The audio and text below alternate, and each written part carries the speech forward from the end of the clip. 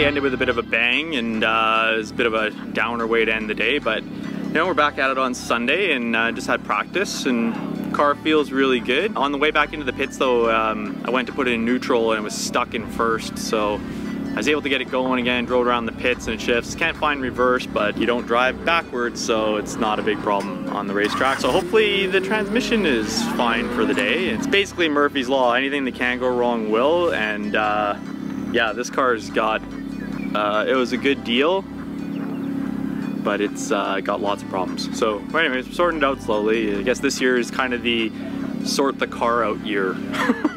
But you know, when it's running, it's fast, so at least that part's good. So we're gonna have one race before lunch today, and that's coming up in about another half an hour. So we're just kind of checking oil, checking tire pressures, making sure everything's good to go, and be out there again.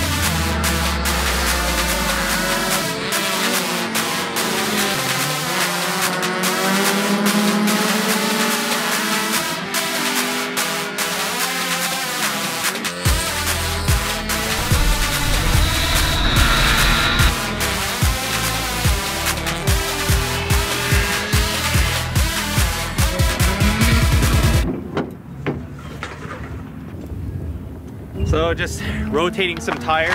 The Toyo R888Rs are holding up really, really well. They're a pretty soft tire, and I thought they would wear really quickly, but they've been really, really good. So lots of grip, and they're durable too, so I'm super happy with those tires. I haven't tried them in the rain yet, but I think they'd probably be okay there too. So I'm just gonna do that, check the brakes, make sure everything's working. We finished the first race and it was pretty good. Started third and ended third, but it was basically like 3 cars bumper to bumper for the first 8 or 10 laps, and me in second place, Clint started squabbling quite a bit and ended up giving Al a little bit of breathing room, but he's probably about a second up the road at the end. But I'm hoping to have a good scrap with Al, because I think my car might be a hair faster than his, so you know, at the very least I can give him a hard time. It's a little tough to get by. It just seems like Al and Clint are fast, I'm a little bit slow, and then where Al and Clint are slow, I'm a bit fast. So I'm catching up in spots, but it's like just not quite enough to like send one up the inside. Like I'm catching in the braking zones, but not quite enough to go right in. So and also after yesterday's big accident, you know, we're playing a little safer, you know, just that's enough for one weekend. Between races, just checking brakes, make sure there's some good life on the pads. We run Hawk Blues. And also there's a little trick. You can just open the bleeder screw on the front here and just gravity bleed the system a bit. So any bubbles in the system will end up kind of in this area, and you just open that up and the air will just come out and dribble out a little bit of fluid, and it's a real super easy way just to keep your brakes real solid. It doesn't replace like a full bleed, but it's like, you know, you do your bleed at the shop, and this is just like a little trackside maintenance to make sure your brake pedal's nice and firm all the time. Another little issue that we're nursing on this car is the transmission was working fine in the pits, but I couldn't get reverse, which is why I'm parked the other way so I could just drive out. I don't need to back out. But did the first race, again, no problem, and then came into the pits and reverse is working again. So I don't know if it's like a shift selector thing or something, but I mean the transmission was out for the frame repair, so you know, you start ripping a bunch of stuff out and putting it back together, you know, maybe even twice.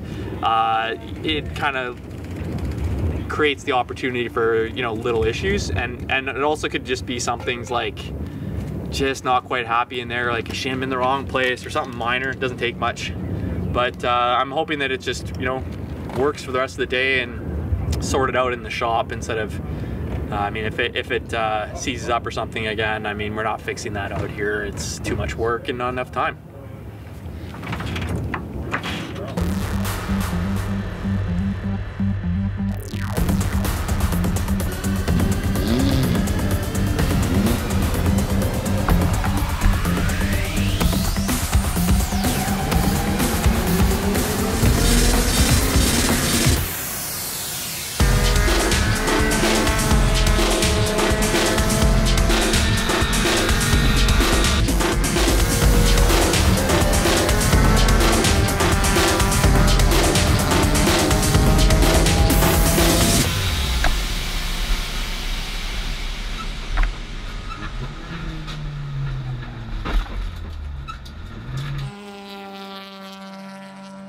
So the second race of the day was going pretty well. I was fighting for second place and giving Al a hard time.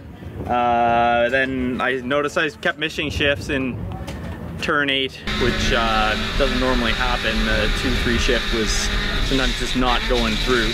And then on my last lap of that race, I just couldn't find a gear. Everything I did was just grinding, and every gear I tried to use was just grinding everywhere. So normally in first, you know, it's like to the left and up. But if you look here, car's in neutral here, right? That's what you'd think. It's loose, but it's actually in first.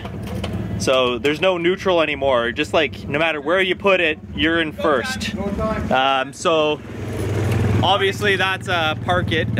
Sounds like a shifter fork, which isn't a big deal to fix. It's not like the transmission needs to be rebuilt or anything. It's basically a selector fork, so it's not a major part. But I'm not going to do the last race, and I DNF'd the second race, so that's sort of 2 weekends in a row of not a lot of racing and a lot of problems. But I'm kind of running out of stuff to break, I think. So we'll see how it goes. Anyways, that's it for this weekend. So let's pack it up and take it back to the shop and see you in July.